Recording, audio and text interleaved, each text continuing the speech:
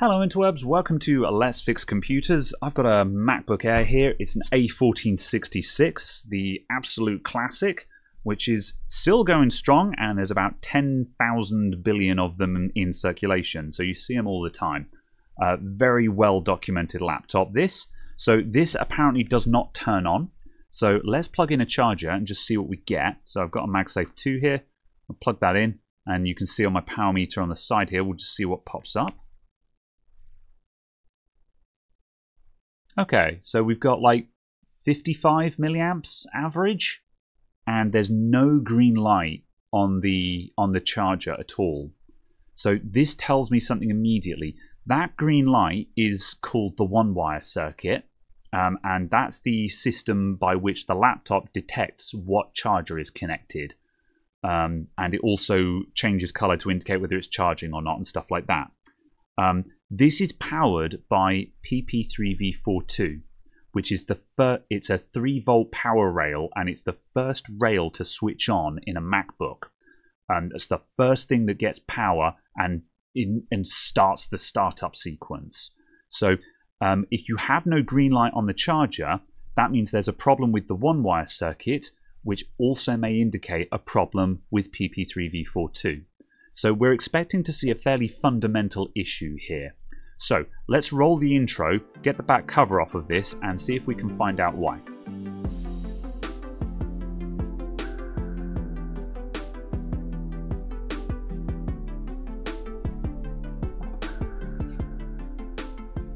So with the back cover off, we've got honest dust. Laptops get dusty, that's a thing, that's completely normal. But if we look at the dust, we can look for patterns. There's no tidal marks, so there's no sign of liquid damage. The fact that everything is in perfect patterns as to where the components are, you can see the outline of the SSD, the Wi-Fi card, and so on. You know, no one's been poking around in here. No one's been jamming screwdrivers in this. So the laptop itself is also dusty, but you know, again, I'm not seeing any craters anywhere. I'm not seeing anything that's exploded. One of the places that I'm going to be looking at real close is this bridge cable here. This bridge ribbon, this connects a whole bunch of data signals from the DC inboard across to the main logic board, including the one-wire circuit. So no green light on the charger can be an issue with the DC inboard or this cable or the connectors. So that's something that we're going to keep in mind. So let's zoom in a little bit, and we'll just start taking a couple of just pot shot measurements to see what we're seeing. So I'm going to set my multimeter into voltage mode. We're going to put our black probe on any screw hole for ground. And I'm going to start with the fuse here under this big inductor. This is PPBus G3 Hot, which is the main power rail. And with just the battery connected, we should just be seeing battery voltage here, which is going to be 7 or 8 volts. So do we have that? Right, 6.6. So that's low. This is a 2-cell battery. So LiPo cells are 3.7 volts nominal, 3 volts minimum. So with a 2-cell battery, that is 3.3 volts per cell. So the battery is extremely low, but it is there, and it is passing voltage into the laptop. So that is there. What about PP3V42? Is that alive? Yeah, it is. So probing PP3V42, we've got 3.4 volts there. All right. If I just plug in the MagSafe connector again, now I have a... Okay, thanks. Now it's working.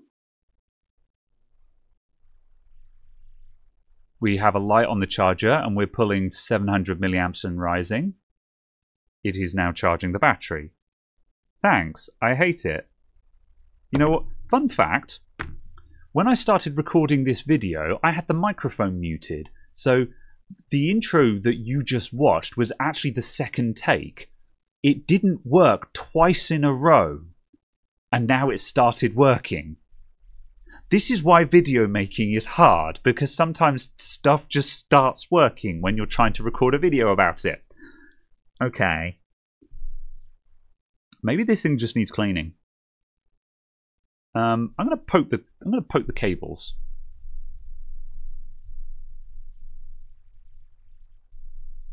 I'm gonna poke it. I'm poking it all over.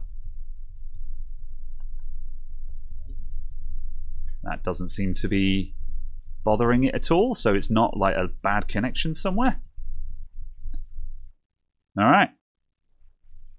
Well, I guess I'll turn it on.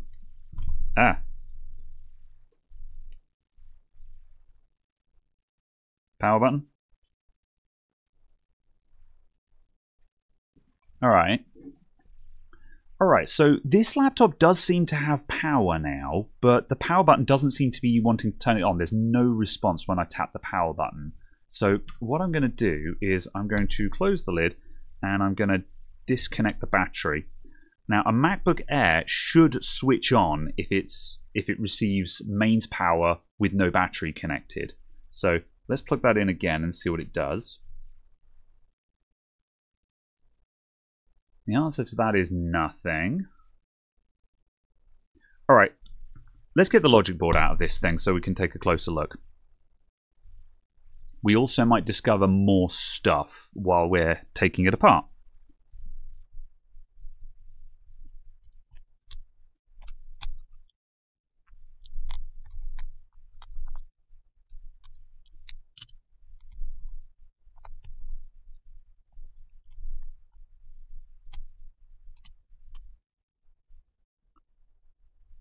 Alright, so looking at the back of this logic board, once again we've got a lot of dust, and it's honest dust, but also there's certainly enough dust here that this is the kind of dust that can start causing problems, because dust traps moisture. So humidity in the air and stuff like that will stick into this dust, and you'll get corrosion because the moisture doesn't evaporate because it's clinging to the dust. So without brushing this down, let's go under the microscope and take a closer look. So starting at the top edge of the board and just moving down, you can see how we've got these clumps of dust here, and you can start seeing how that's just making patches of just grot in certain areas.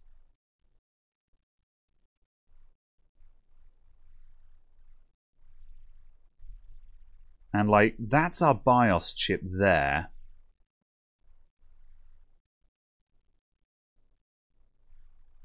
That's the system clock generator, which looks pretty gross.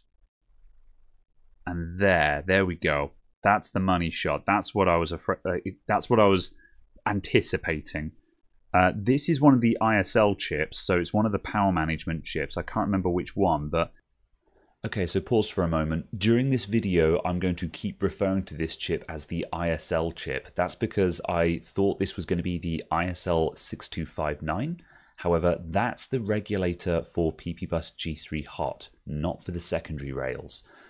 You can quite clearly see on the screen here that it has TPS written on it, which is a Texas Instruments pass. So please ignore me repeatedly calling it the wrong thing. It is a TPS chip. That little green there, that's where there's just some liquid has just accumulated and it's just started just eating into things. That might be our problem. That might also explain why we've got sort of intermittent behavior. Here's the SMC. Again, general grot there.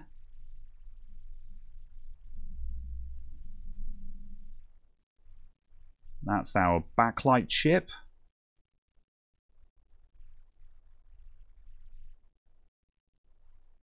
And then we've got Thunderbolt up in the corner here. Alright, there's our DC inboard. Again, just very dusty. Nothing screamingly wrong, but extremely dusty. This guy does have sensors on it, but I wouldn't expect a problem with any of those sensors to prevent the laptop from switching on. It might give you like high fan speed and other problems like that, but not a no power situation. Okay, right, and our survey says nothing. Oh, there we go. There's an orange light. All right, that orange light is a bit dodgy. I think the lack of orange light we've been seeing, I think that's just a dodgy MagSafe connector. So I think that's a red herring. And that sort of 50 milliamps, that's the bit we actually care about. Okay, so let's power this off and let's just clear all that dust off and see if anything happens.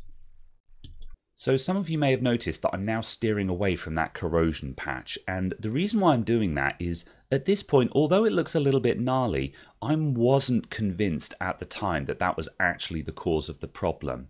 Resistors can look gnarly like that and just not be a problem. So I'm going through the exhaustive diagnostic process to prove that that is our problem before we actually approach it.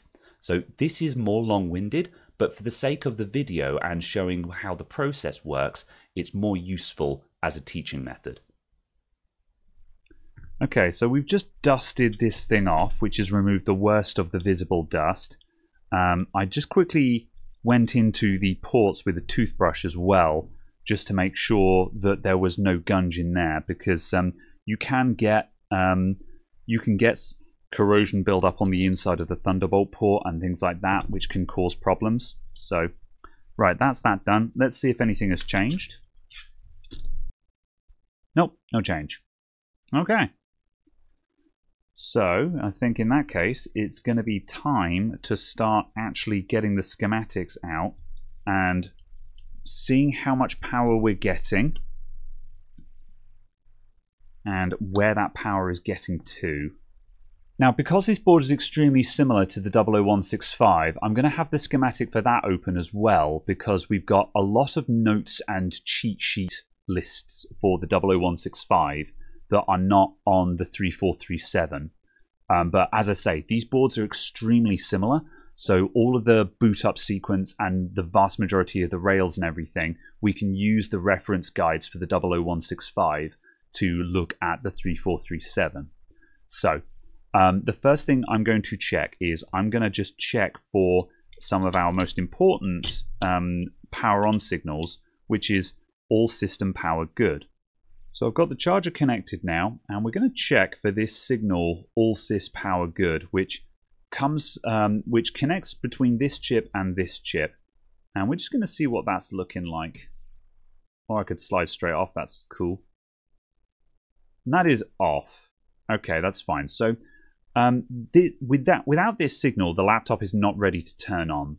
I'm also going to take a pot shot at PM Sleep S4L, and that is another ready to turn on signal that very, very commonly has problems. So we're also going to check that. Now PM Sleep S4L, that appears over here next to the SMC.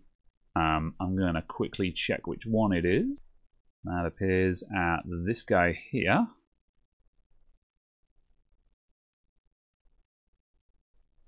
Oh, 200 milliamps. That's fun. We've got a sort of a very limp-wristed PM Sleep S4L. Either way, it's not there. Okay, so in that case, we're going to jump straight into missing PM Sleep S4L diagnostics, because we need that signal to go anywhere. All sys power good is an SO signal, and SO is main power on. PM Sleep S4L is an S4 signal. Now we start from S5 and we climb up to S0. So we care more about a missing S4 signal than we do about an SO signal or S0. So once again, because I'm sitting in Flex Board View here, Flex Board View has all the cheat sheet notes and solutions available.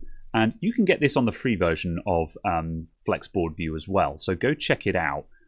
So again, just to reiterate, this board is a 3437. However, the notes are available on the 00165. So that's the one I'm using. The two are extremely similar. So let's start going through missing PM Sleep S4L. So we need PPVRTC G3 hot. So let's look for that. That is available at the clock gen chip that I pointed out earlier on.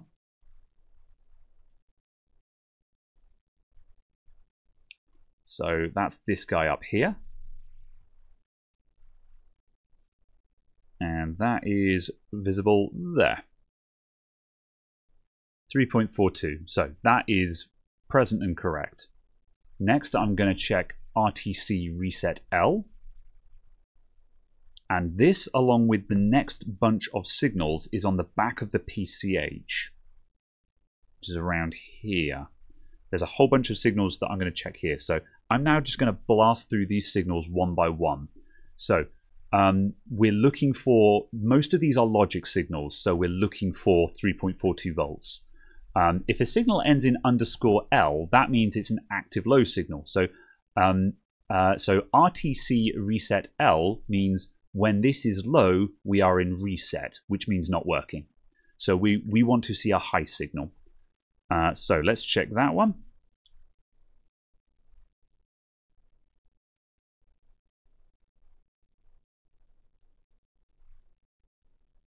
Present and correct. Cool. I'm now going to start busting down through all of these.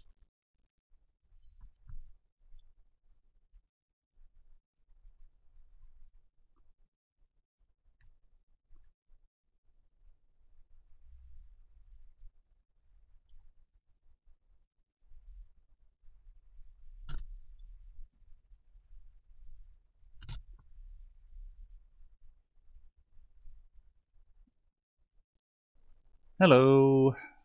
3v3S5 is at 1 volts. There's your problem. Okay. Right, we're missing PP3v3S5. Let's look into that. Right, so that is generated on the top of the board here. This is a fairly big standby rail, this. This is why we're not getting very far, because we're missing an S5 rail. So remember what I said about S numbers? We can't get to an S4 state for PM sleep S4L because we don't have S5. So, pow. There's our SSD connector, there's our big inductor. So we're expecting to see 1 volts here as well.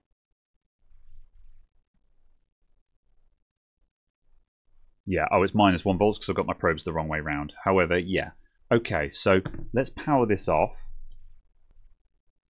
So what else is on this line then? So we come out of this inductor, we go through this not current sense pin, and we become PP3VS5.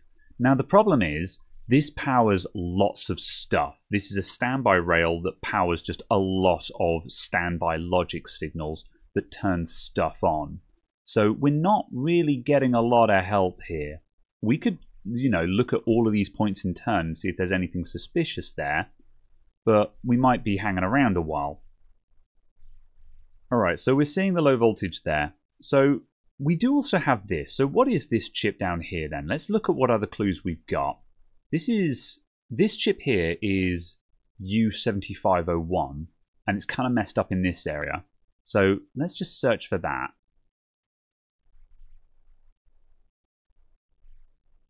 So this is 3v3S5 power supply. So this chip is controlling that MOSFET that is outputting PP3v3S5. Okay, yeah, that makes sense now. That makes sense. All right, so that's our problem right there. So what are these guys in the corner? So if we have a look up here, what are these resistors doing? So if we look down here, you can see we've got R7560, and we've also got 7561, 7563. It's a resistor divider network, and we've got some signal wires coming off of this that go back up to the controller chip U7501 on the feedback lines and reference lines. So these feedback lines are basically the monitoring lines, so the chip can watch the rail to see if it's getting to the correct voltage. So because those resistors are messed up, the chip is getting garbage data. So it's not able to regulate the line properly. So let's actually clean this bit up. The problem was staring us in the face. We'd already found it. However, I wasn't sure if it was relevant yet. Oop. So I'm just going to put some alcohol on that. Ah. So I'm just going to clean this up. Be a little bit gentle.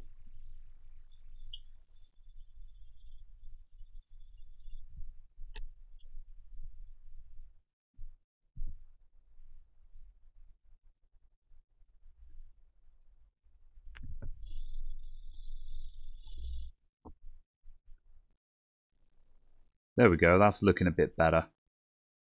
The tips of those resistors are a bit tarnished, but that's okay. Alright, let's put power on this again. There's a good chance it's going to start. And our survey says...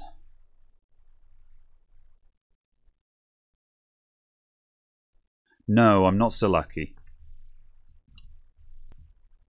I assume that we still don't have a 5-volt standby rail. Yeah, it's still 1 volt. Okay, so my inclination is to replace these 3 resistors in the top left here. And let's see if we can do that without replacing the chip and see if it comes good. I think the chip works, but its feedback resistors are busted. Okay, let's get the heat down on these. So we're going to remove, I'm going to get all 4 resistors in the top left just for good measure.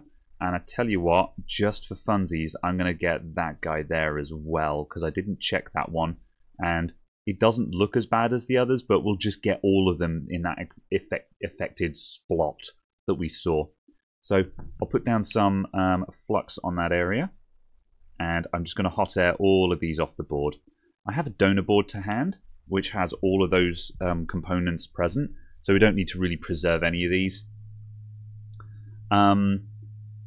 Yeah, no, I'm just going to take them off. I would be very tempted to, I'd be very tempted to try and put them to one side so we can measure them, but man, these things are 0201 resistors. They are tiny, and I don't feel like trying to measure them. I might change my mind in a minute. We'll see. They look very big on the screen, but just because I always try to do this just to remind people, but here's my thumbnail for reference. I lied, that's my little fingernail. So yeah, these are very, very small. If you put one of these on the tip of your finger, you will barely be able to see it.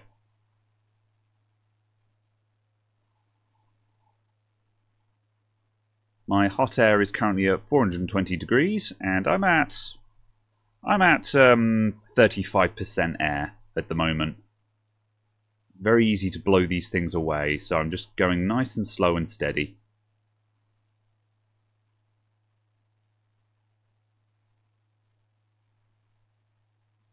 Does mean that it's taking a bit longer to warm up, but it means there's a lot less drama. I'm seeing some gunge underneath the ISL chip there. I think we're going to have to reflow that.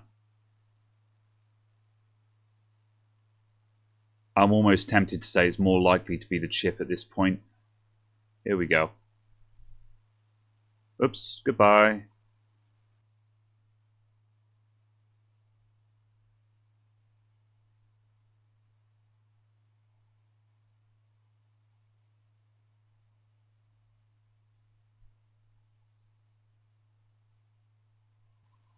Okay, well, my attempt to try and keep them all on hand didn't go very well. I'm going to make a quick attempt just to measure these.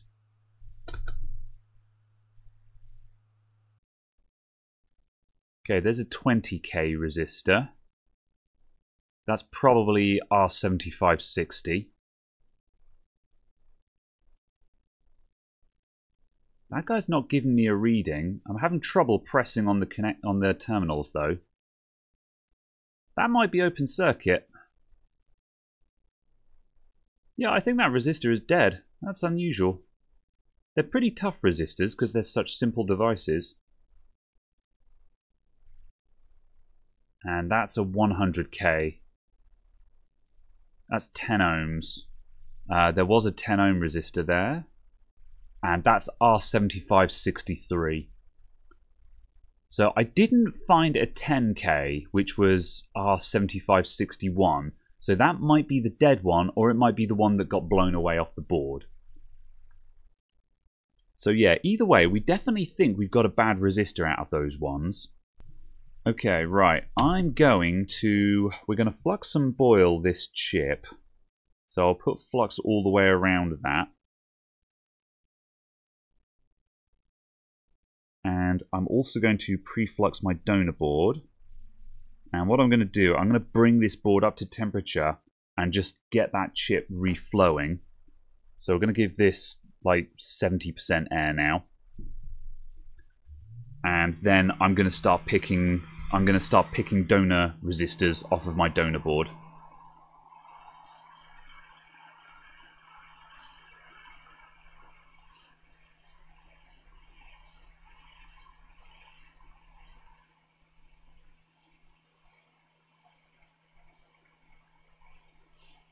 So we're going to bring this up to enough temperature just so I can tap it.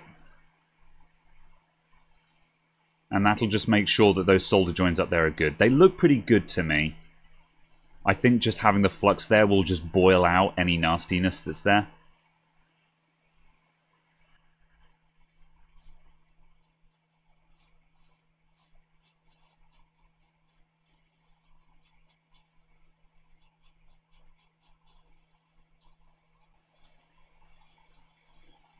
There we go. That's ready. Oop.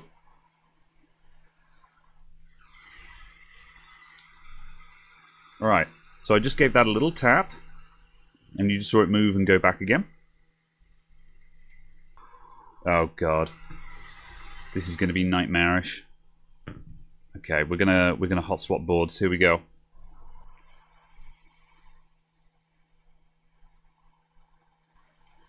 Normally what I'd do for this is I'd have the donor board off the microscope, but because these resistors are so small, I need the microscope to see what I'm doing.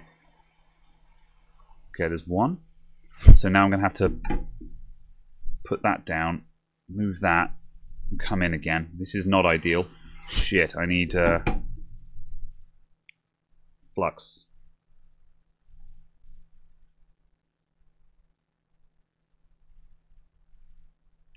Any second now, I'm going to feel the tweezers snip as I drop this resistor. Right. Airflow down to 40%.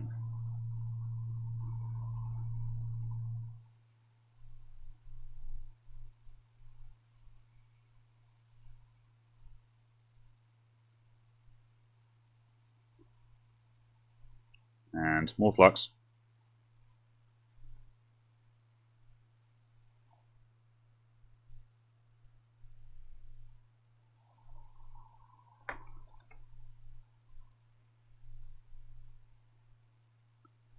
It's so easy to blow these resistors away that I want each one to actually be flowing on the pads before I go to the next.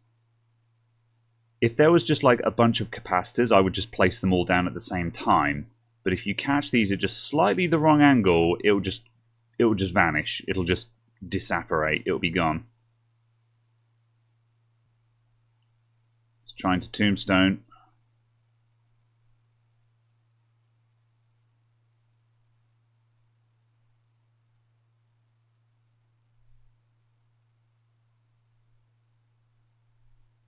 The funny thing is that the capacitor, which is bigger, is ready to go, but also it's got more thermal mass, which means it stays molten more easily. Whereas these tiny little resistors, the moment they lose a tiny bit of heat, okay, that's good enough. The moment they lose a tiny bit of heat, that's it. They just stop flowing, which is one of the things that makes it very awkward to work on them.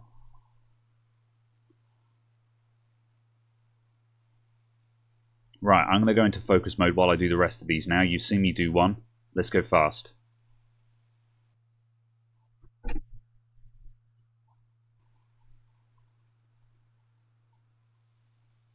Shit. Oh, and like that, it's gone. It's still on the tweezers. We're good. Hold on. Recovery operation. You still see those? It is.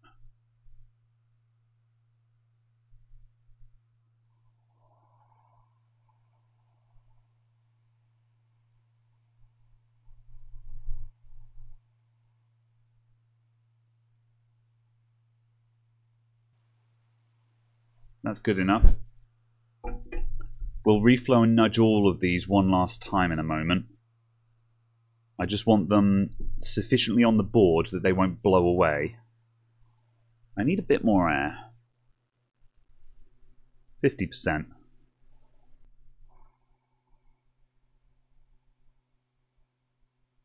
Oh.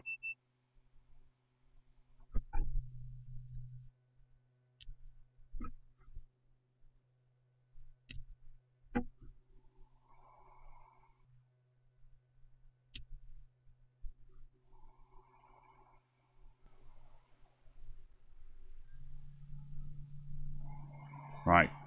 Coming in with more air now. Get the whole area moving.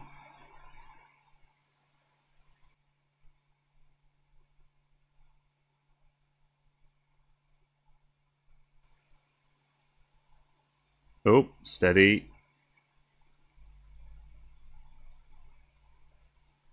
There we go. Alright, that looks a lot nicer than it did before. The solder joins around the ISL are not fantastic, but they are present and correct, so I'm gonna send it. Let's see how we go. Right, power on. All going to plan. We should get fan spin. Let's see what happens. We have fan spin. Love to see it. It's power cycling, but that's fine. That's normal. As you can see from the power meter, it's actually pulling real power for something that's actually trying to do stuff. That's the second power cycle. Should come on the third attempt now. And as you can see, the current meter, it spiked up as it turned on, and now it's settled down at a steady state. So the board has now posted. I can hear the fan ramping up to high speed because it's missing thermal sensors from the trackpad and stuff like that. And if we give it long enough, it'll go to the no boot device found menu because there's no SSD in there. Happy days. Good. We are very much WinRAR. Let's put this back in the laptop and we should get a picture. All right, let's fire it up. If I can open it.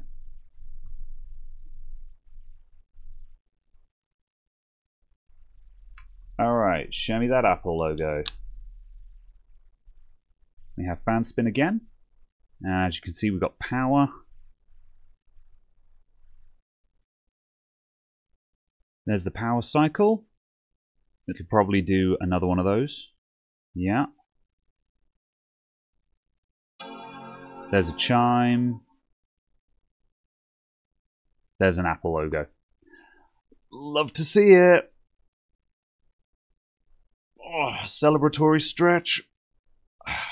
Okay. So, a lot of dust ingress into this laptop was trapping moisture. I don't think there was a liquid. This was liquid damage, but I don't think it was a liquid spill per se.